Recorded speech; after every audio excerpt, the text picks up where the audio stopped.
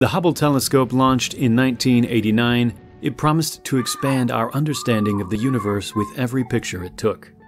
After 30 years of service, it did exactly that. From observing distant stars and galaxies to measuring the exact age of our universe, Hubble answered so many questions.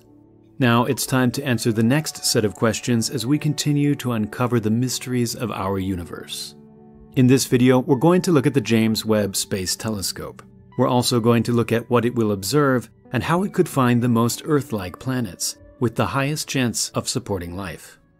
After 30 years and millions of pictures later, the Hubble telescope has peaked in terms of how far back into the universe it can observe.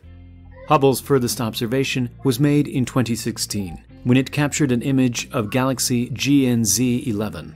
This galaxy is 32 billion light-years away, but due to the expansion of space, the light we see from it shows the galaxy as it was 13.4 billion years ago.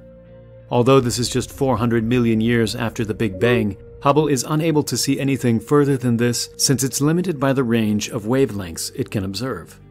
As the light from distant galaxies travels from one point to another, its wavelength is stretched by the constant expansion of space. By the time the light reaches Hubble, it's stretched to a wavelength outside of Hubble's viewing range. Anything that's stretched to a wavelength above near-infrared is unobservable by Hubble. In order to observe the most distant and earliest objects in our universe, we need to observe the infrared light that comes from them. This is where the James Webb telescope comes in. When development began in 1996, many of the technologies needed for the telescope had yet to be invented. An enormous sun shield is required to keep the telescope at an extremely low temperature. Special wavelength sensors that can operate at cryogenic temperatures also had to be developed for this telescope. James Webb will observe primarily in the infrared range, which will allow it to see things that Hubble couldn't see. When stars and planets are first forming, they're often hidden behind enormous clouds of dust which absorb visible light. Hubble is able to observe these magnificent clouds, but it can't see what's going on behind them. This is the famous Pillars of Creation Nebula, which Hubble imaged in 2014. Observing it in infrared light reveals just how much is going on behind these dusty clouds. But James Webb won't be the first infrared space telescope. Over the years, there have been several infrared telescopes in space, but none of them have had the detail and capability that James Webb will have. The resolution of a telescope is limited by the number of wavelengths it can fit across its mirror. A larger mirror allows for a higher resolution.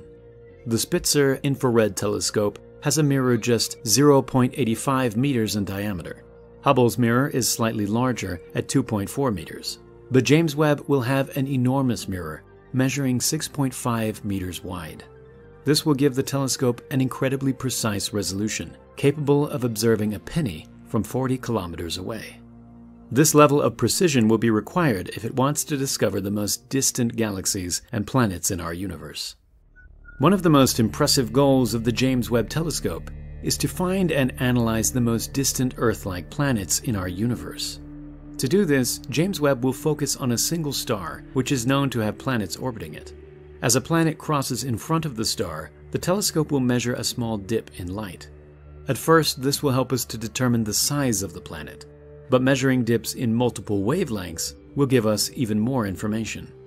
Since atoms and molecules absorb light at different wavelengths, measuring dips at specific wavelengths will